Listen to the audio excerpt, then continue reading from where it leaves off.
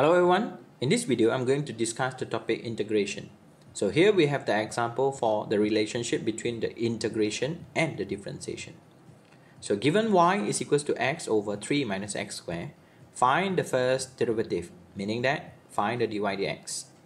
Hence, find the integral 3x squared plus 9 over 7 bracket 3 minus x squared power 2 with respect to x.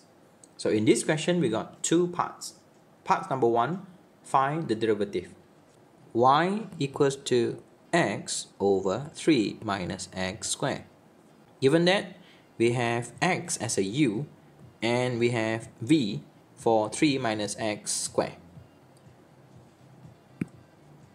dy dx is equals to v u prime minus u v prime over v squared.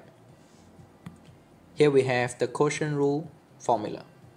So dy dx is equals to v, where we have 3 minus x squared bracket u prime, and we will have 1 minus u, then we have v prime, which will be negative 2x over v squared. So simplify the situation. 3 minus x squared minus, we have plus 2x squared over 3 minus x squared power of 2. So finally, dy dx, which is the first derivative, and we will have 3 plus x squared over 3 minus x squared power 2. So here we have the derivative. Next, hence, find the integral 3x squared plus 9 over 7 bracket 3 minus x squared power of 2 with respect to x. So before we begin the discussion, kindly refers to the situation on the left. If we integrate the situation with respect to x for the left hand side, and for the right hand side, we will have integrate 3 plus x squared over 3 minus x squared power of 2 dx. And then finally, we will have integrate 3 plus x squared over 3 minus x squared power of 2 respect to x, and we will have y plus c. So where y will be equals to x over 3 minus x squared plus c. So kindly refers to the situation.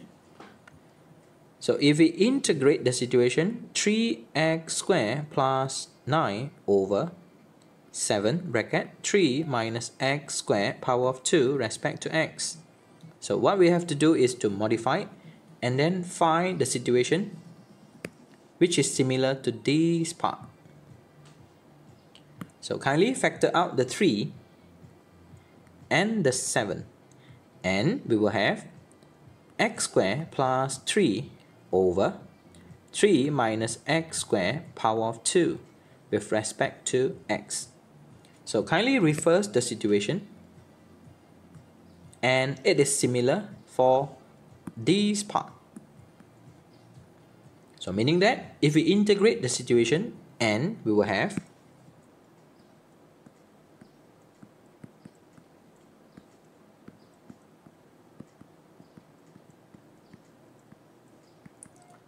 (3 over 7). If we integrate, and we will have x over 3 minus x squared plus c. So here we are, and thanks for watching.